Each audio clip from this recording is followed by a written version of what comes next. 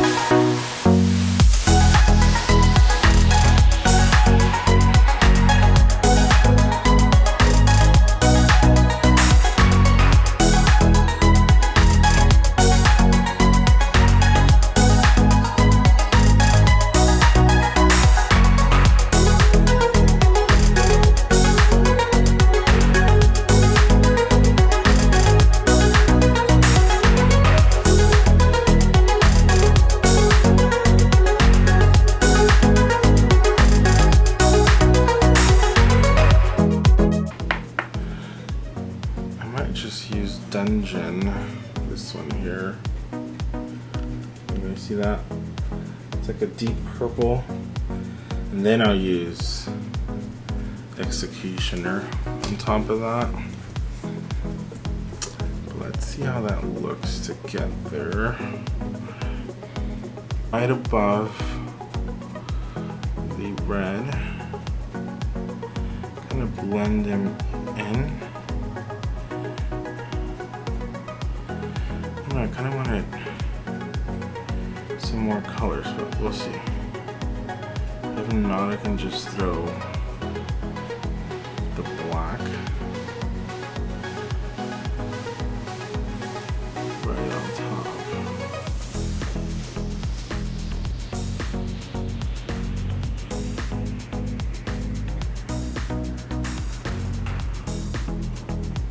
Well, these two together are so pretty.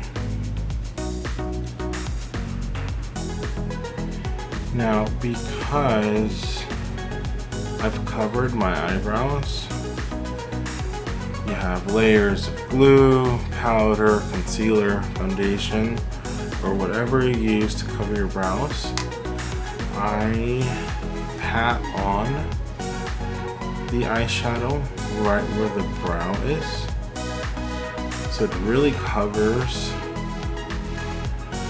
everything and it doesn't look patchy. Then I go back in with the lightest shade, which right here is the red, and then I'll just blend that out so it has that softer blend and not that harsh line that you're seeing now because of the purple. Same thing with the black. If I was doing this instead of if I was using the black shade instead of this purple one, I would go back in with the red again just to blend those two together afterwards. So kind of like that. Now right above this one, I'll go in with the black. Now obviously, because the black is super pigmented, I don't use a lot. I literally just dabbed the brush right on top of the eyeshadow because it picks up a lot of color already. So you don't want to add so much black to where it covers the purple. You'll obviously want to show some of that purple. And now the trick for this side is you're gonna have to use, or you don't have to, or you can always just wipe this one down. That way, at the very top, you can just blend that out. Now also, before blending it out, use a lighter shade foundation, which on this one is the Your Majesty, just to blend that black line on top and to give it a much more softer look. Let's see.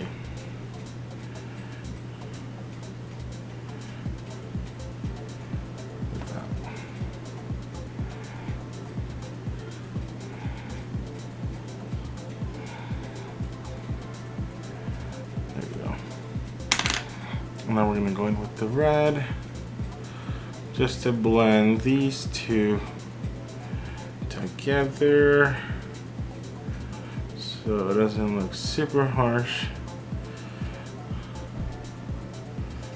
Also, now what I like to do here, I like to bring in any color that I'm using. I like to bring it down underneath the eye. There you go. There you go. So this lighting is like terrible. Boop.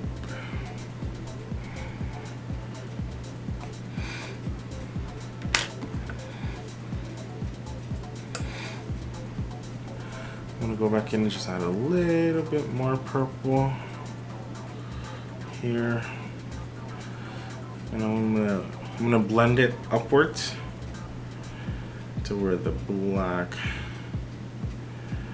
is. There you go.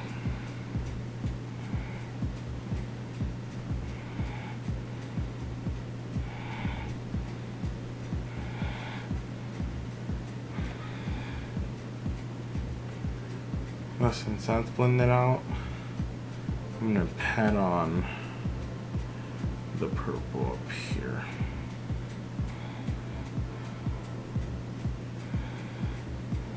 Right, there you go. Good. Yes. Much better.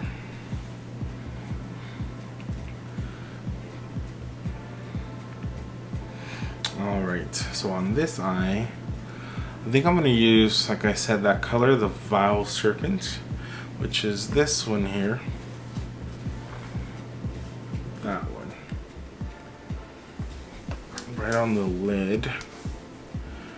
And then I'll do the black on top. Oh, I'm repping the Mexican and Italian colors right now. Thumbs up if you're Mexican or Italian. The red, green, and the white. No, I'm not either one. But I am not a... But I don't discriminate, so wherever you're from, kudos to you, honey.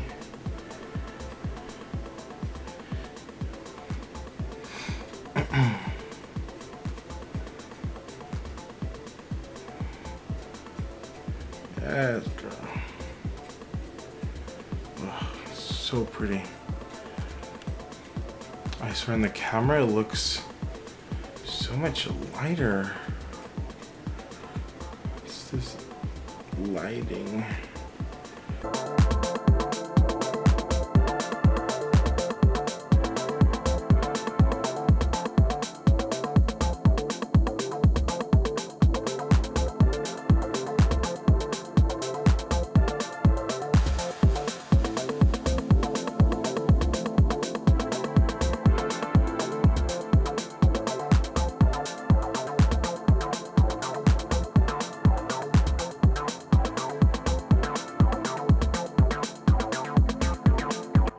Should I do like a orangey color? We'll see.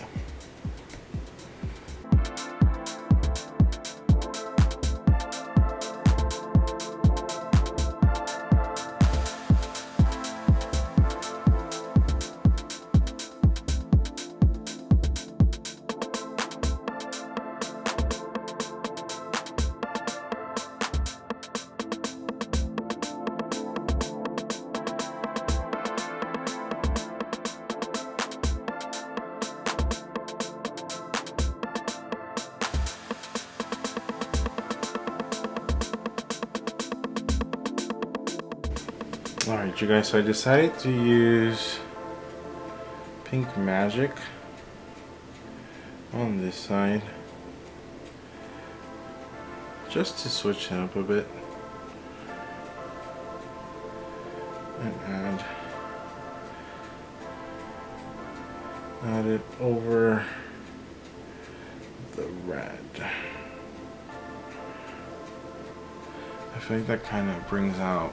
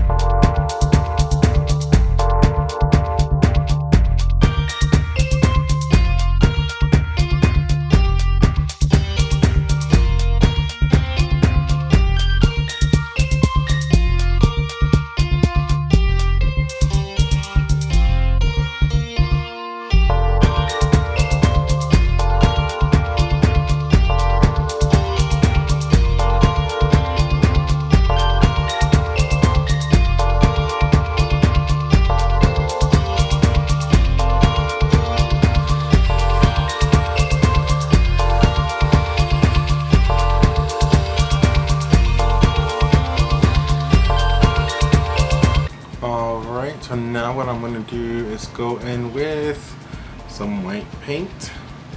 This paint is from Mehron, which is my absolute favorite face paint that I've used for a very long time. I'm just going to go in and fill in the parts that are white, which is this,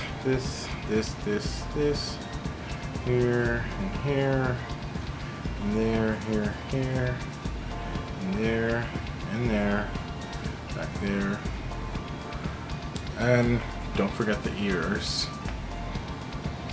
And yep, I'll be right back.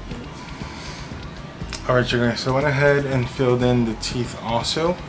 Now, never forget to set any kind of paint you're doing so it stays on the skin longer and it lasts, well, so it lasts longer and it sets better. That way it doesn't smudge with any other color. Excuse the noise. Just grab any fluffy face brush, white powder.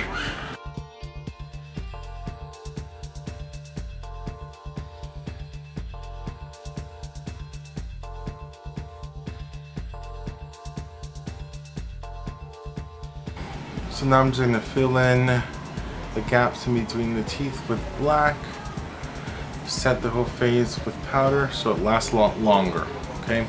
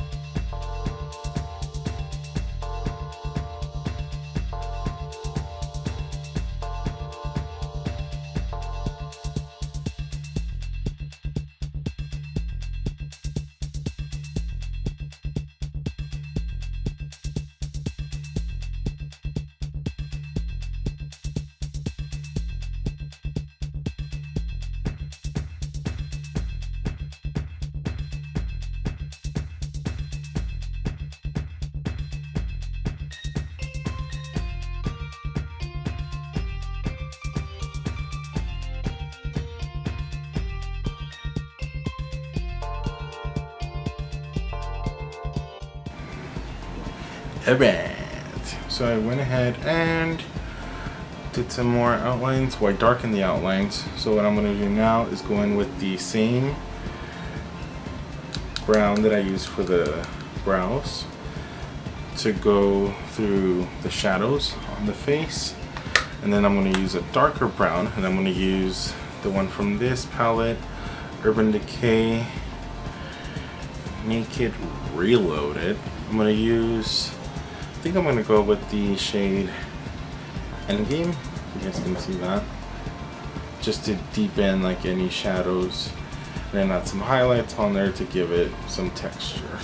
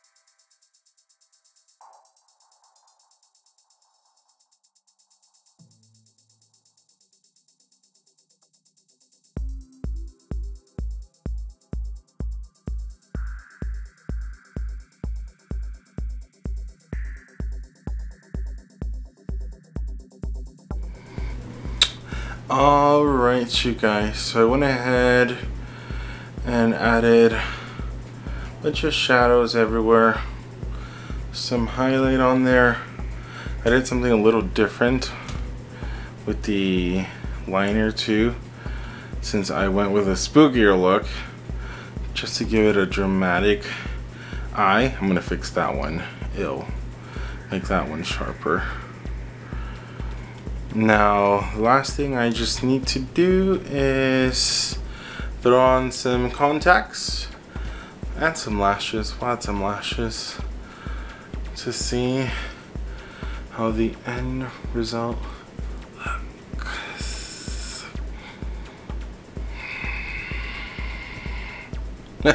Oh, and some white paint on the neck for some pictures after. Actually looks pretty cool. See, and that's the thing about me. I to be honest, I just paint.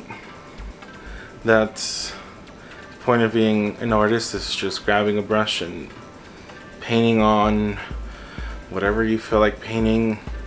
And I'm missing Halloween. So with something spooky.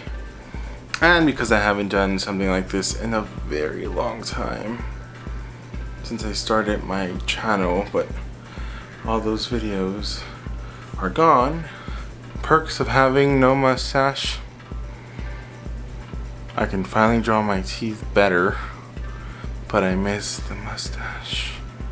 Anyway, I'm gonna go throw on some lashes and the contacts, and we'll see the end results.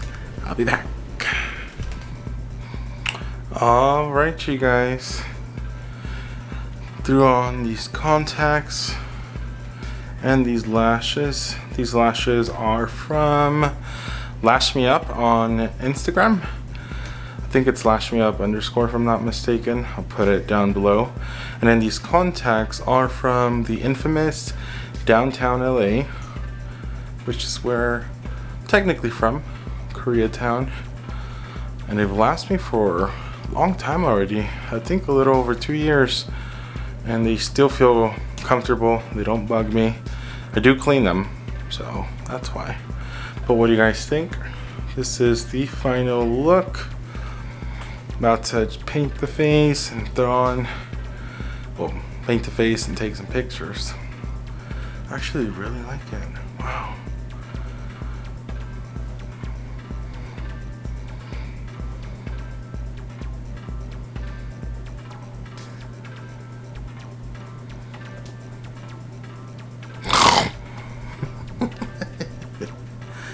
Did you get scared? You guys want to meet my son? This is Sky, everyone. Hi, baby. Say hello. Hello, everyone. Hello. Daddy, I'm hungry. Shut the hell up. Anyways, I hope you guys enjoy this look. Let me sit this down. Alright, you guys, well, I hope you enjoyed this random look that I decided to create. And if you guys can do me the biggest favor, just give this video a thumbs up, subscribe to my channel if you haven't done so, and if you have any recommendations on any looks or products that you would like me to use, leave those down below so I can check them out also. And yeah, thank you so much for watching. You guys have a wonderful day. Oh, and if you want to check out some pictures of this look, go to my Instagram at Andrew Vivaldi. I'll leave the link down below also. Bye, you guys.